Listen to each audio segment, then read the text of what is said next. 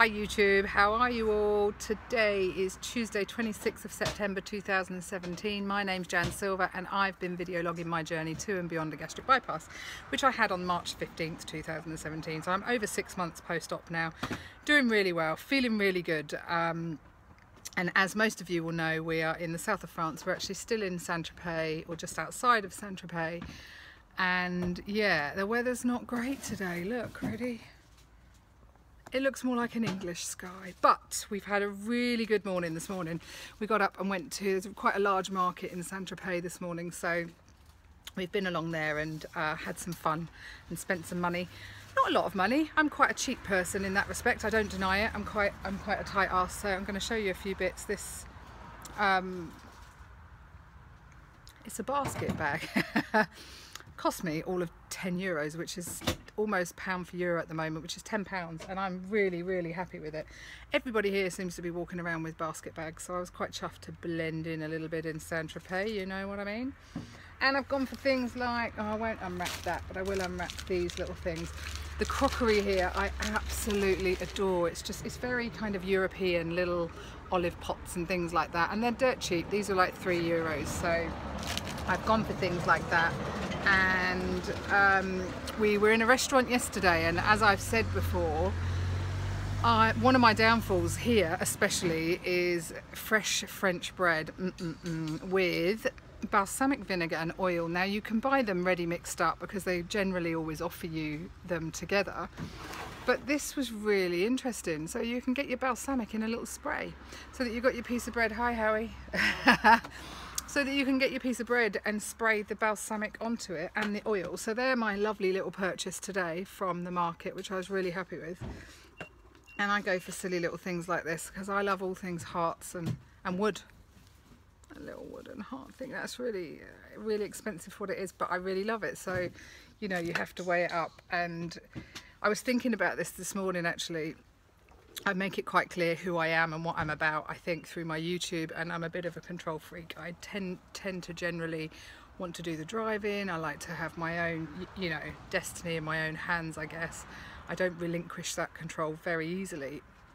And when Howie talked about getting a scooter to go in the garage of the motorhome, I was like, okay, we've done it before. We've had scooters when we were in Goa, and I think I might have carried someone on the back when all the kids are with us and whatever.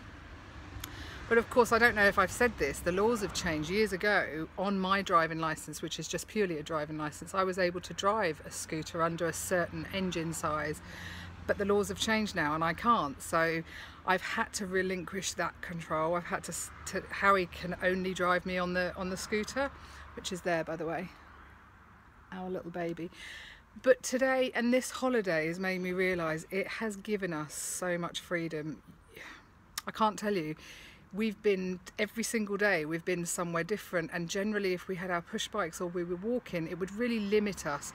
Not only limit us, we'd have to do public transport, and my husband's no good at that. He doesn't like being a bus wanker. So this has given us no end of freedom, and today it's just made me realise I'm so glad that we took that leap of faith and we bought the scooter, because it really has made this holiday, and I think possibly we will go away more often in Europe. And you know, driving on the other side of the road, it only takes a few minutes to get used to, really. You just kind of, your brain switches and you realise that you need to be on that side and going around the roundabouts, and it's all, but yeah, anyway, I'm super happy that every day I'm less and less nervous of getting on the back with Howie. He does drive extremely well, I can't say he doesn't, and I'm less likely to hit him around the helmet now or headbutt him with my helmet or something.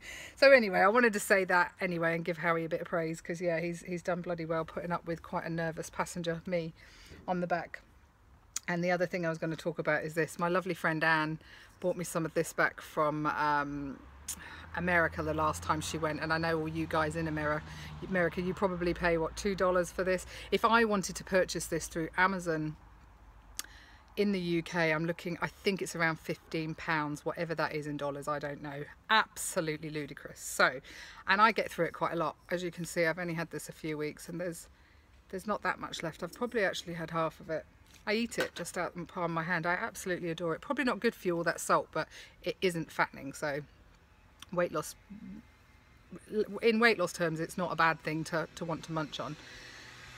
But Harry googled it this morning. I know one of my other girls on Instagram had said that she'd found a recipe for it, and Harry googled it, and in the markets this morning we've actually been and bought the ingredients. So we've got us some dried onion, poppy seeds, sesame seeds, salt, and the garlic. And he's done it to the specifications. He bought a beautiful little grinder for me, and that is our homemade everything but the bagel. And I have to be honest, I'd call it everything but the flight. It's perfect. I swear to God, it is absolutely tastes exactly the same as what I'm doing. So I'm really happy now that I don't have to bother anybody to send me this from abroad. This does taste exactly the same as it does from there. So yeah, happy days. Thanks Howie, bless him.